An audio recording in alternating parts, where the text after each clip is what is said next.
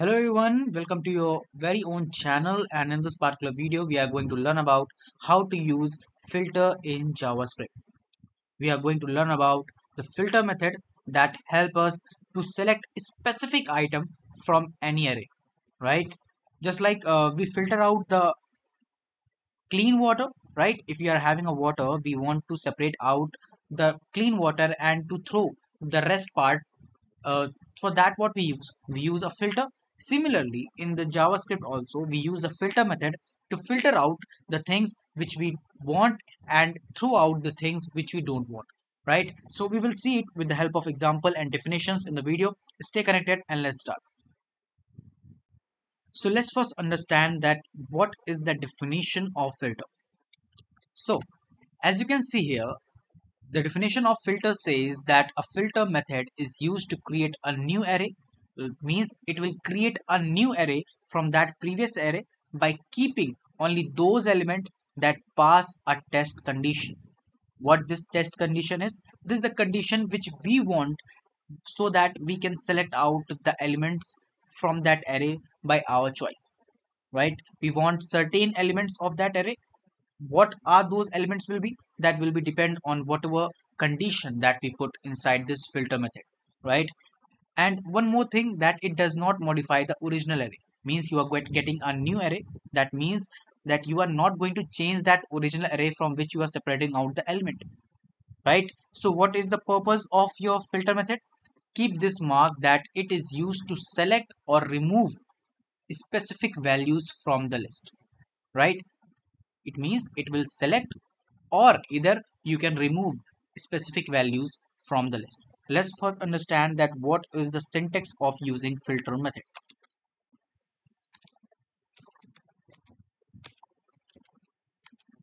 So the syntax is that you first write your name of the array, right? The original array that you from where you are going to take out the elements, right? And then we will write the filter. Okay, there I think filter. Then we will put a parenthesis, right? And inside of it I'll again write a bracket and then put a arrow and then a curly bracket, right? This is what, this is your arrow function, right? Inside this parenthesis I will write two things, that is element comma index. Element will be used to fetch out the elements, each and every element from that particular array, the original array from which we are taking out the elements. And index shows the index number of that element which we are fetching out, right? So this is the syntax, right? And here in the curly bracket, what we do, we write a return and then we write our whatever logic we want, right? Okay, so this is how we write the syntax of your filter method. Now let's take some good examples and understand that how to use filter. So let's first take a very basic example of filtering out a number which is greater than, let's say, 10, right? We will create an array and inside of which we are going to store certain numbers, and we will separate out only those number which will be greater than 10, right? So for that, let's first create a number array. Number, okay, number equals to, let's write few numbers like 5 comma 12 comma 30 23 comma 45 comma 67. This is the number, right? Let's write it 7 only. Okay, so we are going to write a logic so that we can separate out only number that are greater than 7. So what number are here which are greater than 7? These three numbers, right? So let's do one thing, let's create it. So for that, since it create a new array, we will store it inside a new variable, that is let result equals to number. Number is what? Your original array. Then we will write what? Dot filter. Inside of it we will create a bracket, then again a bracket, an arrow, and then a curly bracket, right? Okay, so here we will write what? We will write two things, that is element comma index, and then inside of it we will write our logic. So what we want? We want that return, this element is doing what? This is taking out the elements from that original array. Like element will first store 5, then 12, then 23, then 47. Now when we are writing return, then what we will write, we will write the logic, that is we want to take out number, sorry, number not element, that element which is greater than 10, right? This is what we want. So here our filter function is ready. Now we will do what, we will print this result inside of which all the elements will be stored, right? So console.log and result. Let's see on our console that what is it returning, whether it is returning 12, 23 and 45 or something else. So yeah, and you can see that it is creating a new array, and inside of it we are having three different elements, that is 12, 23 and 45, which are greater than 10. So this is how you use filter method in JavaScript, right? Should I take a new example, any other? Okay, let's do one thing, let's play with the object inside an array, right? So let's first create, okay, let me comment it out. Let's create a new array, that is student, which will have objects, right? So the first object says that name should be Aman and marks should be 45, right? Okay, right. Now let's create a new object, and inside of it let's name it Sarah. Her marks is 95, as girls score more always, as you know, right? Okay, let's name it Ravi, and his mark is 75, right? Sarah is a dropper. Huh.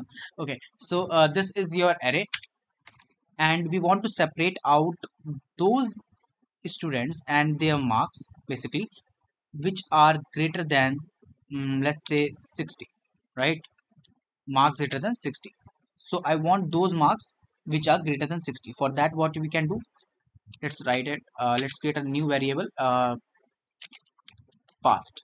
The marks which are greater than 60 are passed, right? So let passed equals to name of the original array, that is student dot filter. Then we will create a bracket, inside of it I will create a arrow function, that is this, right? I hope you get it. Inside of this, what we write element comma index, right? Here we do what, we will return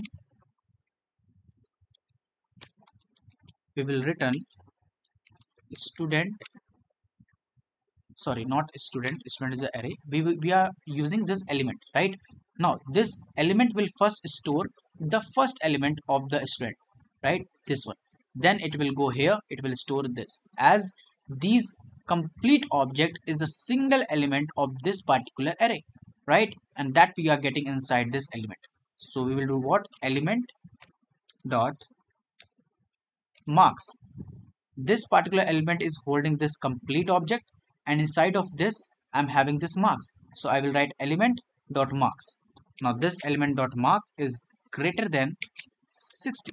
Now what it will do, it will separate out those students marks that are greater than what, that are greater than 60, right? Yeah, so let's print it out,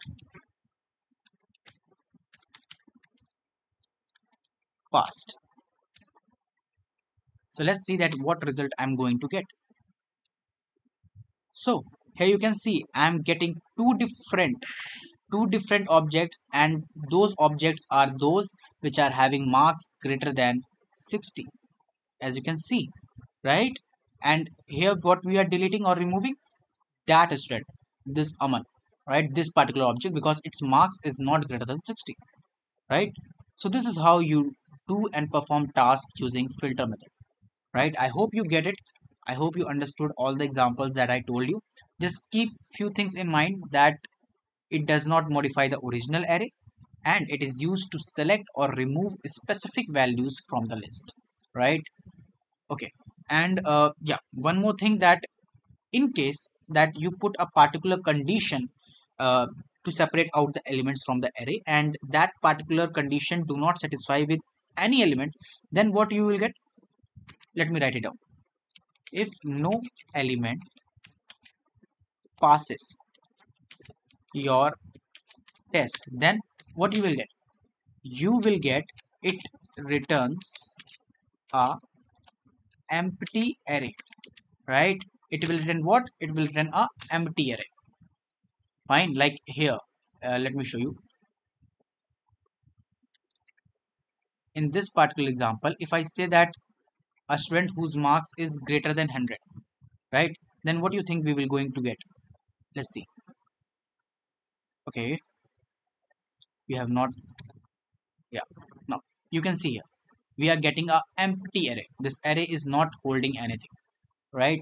So this is how you work in filter, and I hope you understood the whole concept of using filter method. If you understood everything, make sure that you like the video and subscribe the channel. We will meet again with another new topic, another new explanation. Till then, thank you so much and goodbye.